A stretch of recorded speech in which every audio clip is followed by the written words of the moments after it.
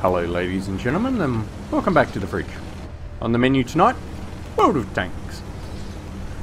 We're going to have a look at what arrived with the 0.9.22 patch. So, with all the hype surrounding the 1.0 patch, what did Wargaming slip into the 9.22? Well, this time, the Russians got all the attention. With the addition of not one, but two new Tier 10 heavies, a Tier 10 medium, and a replacement for the Object 263. Sure, we still don't actually have the medium, or one of the heavies, but that isn't really the point, is it? The new heavy line starts at Tier 8 with the ISM, followed by the Object 705 and the 705A. There is a new Tier 9 heavy, pushing the T10 into its own line with a soon-to-be-announced Tier 10 heavy tank.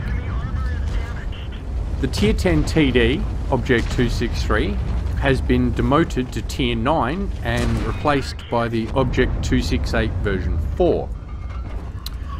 The Object 430 has been removed from Tier 10 and placed at Tier 9 next to the 430 Mark II. Below it is the T44 and above it is the Object 430U. The new Tier 10 medium seems to be a solid bit of kit with strong armour and a 122mm gun. These new heavy tanks are interesting though.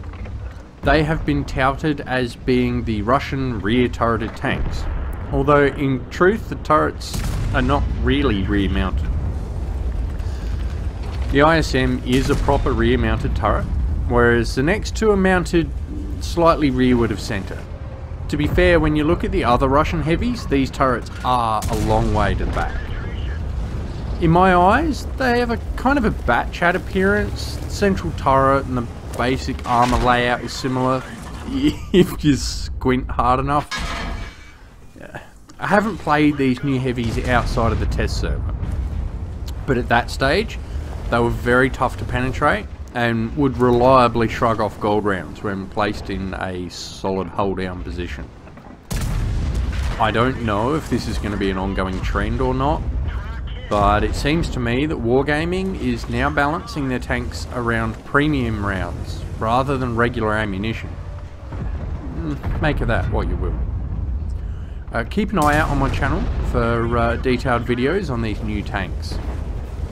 So, what else did we get this patch? Well, we got a tweaked matchmaker, and I'm not sure how I feel about this one. Let me read you a little excerpt from the patch notes. When it takes too long to assign a player to a battle, the matchmaker may add extra battle modes to those you've marked. If the wait takes more than 50 seconds, you'll enter the first available match in any mode. So, to my mind, this means that even if you don't want to play alternate battle modes, you may still get them. They're also saying there's a new mechanic in the matchmaker that tries to prevent you from seeing the same battle mode over and over. So, if you've had an encounter mode, it'll try to not give you an encounter mode straight away again. They do state, however, that you will still be able to get grand battles every second battle. And if you're one of these people that have been having repeated grand battles, you suck.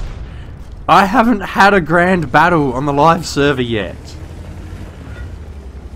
Ranked battles is making a return. They've updated the chevron system. There's nothing else I can add. Go have a look at the video that Wargaming's put out. That should give you everything. The link will be in my video description. For those of you that enjoy painting the tank, there are some tweaks inside of that tab, including some more clickable spots for emblems and inscriptions. Oh, I don't know what that means though. I had a look in the paint shop, nothing leapt out at me. So let me know in the comments down below what I'm missing. The SU-101 and the SU-100M got buffed. There seems to be lots of percentage changes on gun handling stats and things like that. The T44 and T44 100 variants received a buff to engine horsepower. They're now rocketing along with 760 horsepower. There are other tweaks mentioned in the patch notes, but that seems to be the bulk of it. As you guys have no doubt noticed, I have now reached 100 subscribers, and I do have an announcement video up for you guys and girls to go comment on for a chance to win a free premium tank. I've also set up a Patreon account so that you wonderful people are able to support the channel directly. At this stage, there will not be any unique Patreon content, so to reflect that, there is only one supporter level for $1 a month. Thank you for stopping by the fridge. Make sure to check out my other content.